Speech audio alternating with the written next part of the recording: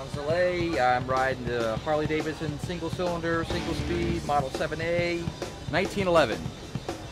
The bike that's going to win the motorcycle Cannonball. Right on. We are taking Indians down, left and right. Jersey Devil. The Jersey Devil, Team Jersey Devil, that's ours. I'm from Barnegat, New Jersey, and my bike number is 44. And this is it. No engine modifications currently, but we're probably just going to freshen the motor up a bit. Just threw this motor in here now, took it off the shelf last week, and it hasn't run in probably 50 years, and we got it running yesterday real good. Me and Sean did. We're working on it. This is not going to be the seat we're using. It's way too skinny and small. We're probably going to be using a messenger seat that's a little bit bigger. It was a project bike that I was working on for the last 15 years, just throwing parts at it. And when I heard about the motorcycle Cannonball, I decided to move it forward to the front of the pile of the. I have a lot of early 315 bikes. So that's our team, the Jersey Devil team. We're from New Jersey, Barnegat, home of the Jersey Devil. So it's gonna be a lot of fun. We're looking forward to doing it, and it's a once-in-a-lifetime opportunity, and we're taking advantage of it. We're going for it, and we're gonna, like I say, wiping Indians off the map. Indians don't have a chance, and there's Sean with his 1911 Indian. He thinks he's gonna go somewhere with it. It's not gonna happen. So we're on it.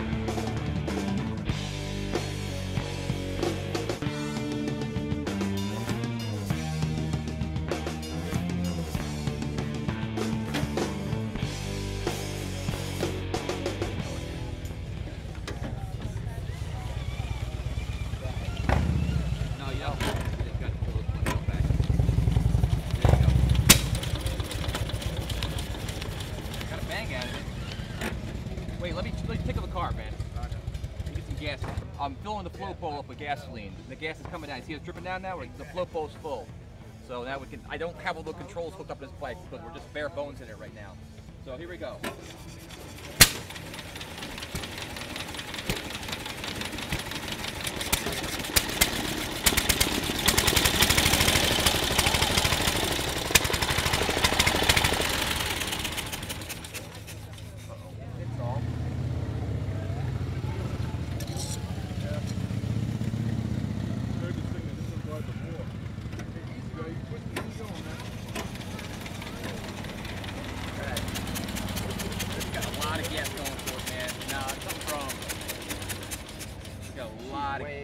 Way out of control.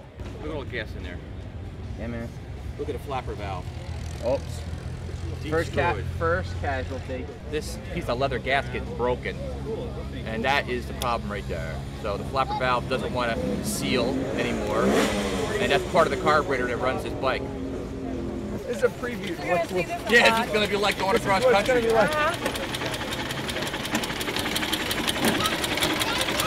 Definitely have this thing running for the race. I'm just, like I said, I just took this motor off the shelf last week. It's been sitting, hasn't run in 50 years.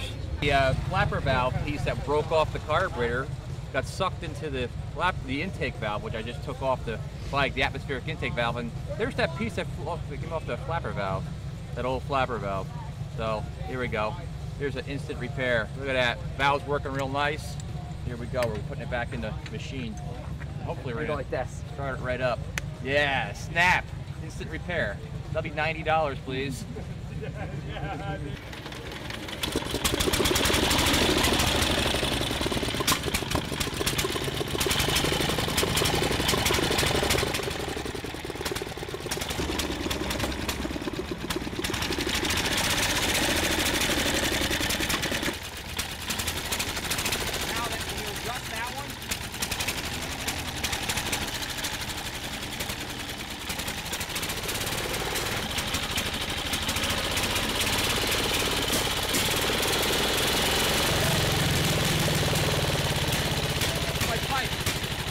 The exhaust nut is loose, it's making the pipe fall off because it's a bad pre-production exhaust nut.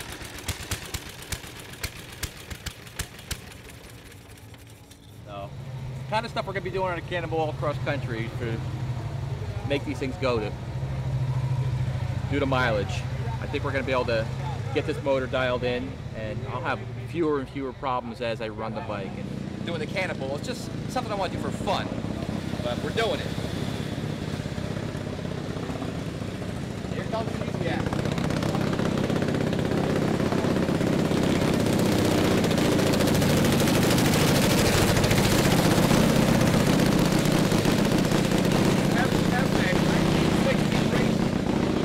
Wow. And Dave Busiak on his board track racer, his overhead valve. I think it's a 1915 overhead board track racer. That's a pretty amazing machine. And here he comes again.